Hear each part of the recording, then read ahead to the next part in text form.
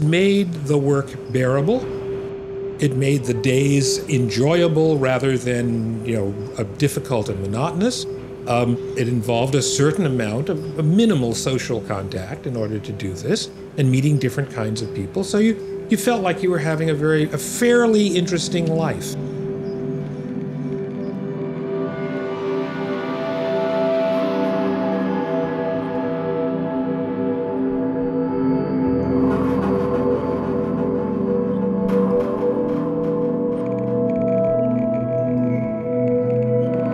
You go and you skip ahead to something like the 1999 murder of James Byrd Jr., a 49-year-old black man in Jasper, Texas, who was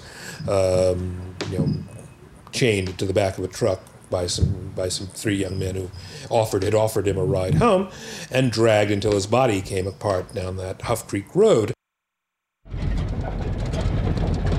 A few months later, I saw some interviews with the family of the men who'd done that.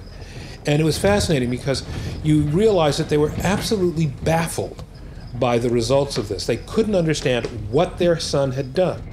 All he'd done is, he'd killed a nigger. And as far as they were concerned, it was as though they had taken a dog and done the same thing with a dog.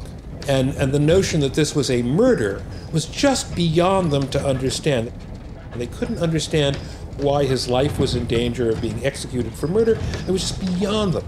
But they were inhabiting the exact same discourse as the students at Columbia University back in 1920.